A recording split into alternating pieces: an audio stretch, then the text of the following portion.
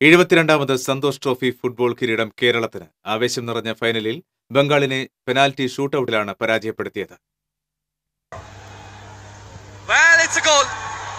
കേരളത്തിലെ ഫുട്ബോൾ പ്രേമികളുടെ 14 വർഷം നീണ്ട കാത്തിരിപ്പിന് വിരാമമിട്ടാണ് ചരിത്ര വിജയവുമായി കേരളം 72ാമത് സന്തോഷ് ട്രോഫിയിൽ മുത്തമിട്ടത്. ടൂർണമെന്റിലുടനീളം മികച്ച കളി പുറത്തെടുത്ത കേരളം തോൽവി അറിയാതെയാണ് ഇക്കുറി കപ്പുയർത്തിയതെന്ന പ്രത്യേകതയുമുണ്ട്. ഇതിനു മുൻപ് 2 തവണ ബംഗാളുമായി ഫൈനലിൽ ഏറ്റുമുട്ടിയപ്പോൾ പരാജയപ്പെട്ട കേരളത്തിനിത് മധുര പ്രതികാരം കൂടിയായി മാറി. കളിയുടെ ആദ്യ പകുതിയിൽ മിഡ്ഫീൽഡർ ജിതിനിലൂടെ കേരളമാണ് ആദ്യം മുന്നിലെത്തിയത്.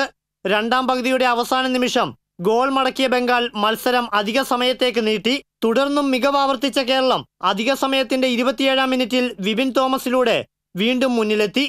ഇതോടെ കേരളം ചാമ്പ്യന്മാരായെന്ന് വിധിയെഴുതപ്പെട്ട നിമിഷം.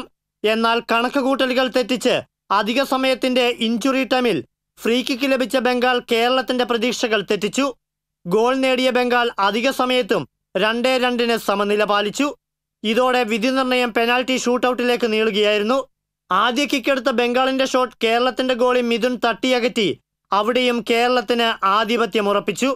തുടർന്ന് കേരളത്തിനായി ആദ്യ കിക്കെടുത്ത കേരള ക്യാപ്റ്റൻ രാഹുൽ ലക്ഷ്യം കണ്ടതോടെ ബംഗാളിനെ മറികടന്ന് കേരളം വീണ്ടും മുന്നിലെത്തി. തുടർന്നുള്ള കിക്കും പാഴായതോടെ ബംഗാൾ പരുങ്ങി.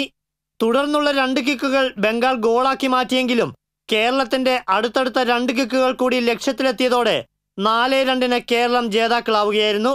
അധിക സമയത്തിന്റെ രണ്ടാം പകുതിയിൽ ഫൗളിനെ തുടർന്ന് റെഡ് കാർഡ് ലഭിച്ച ഒരു താരം പുറത്തായതോടെ 10 പേരുമായാണ് അവസാന നിമിഷങ്ങളിൽ ബംഗാൾ കളിച്ചത്.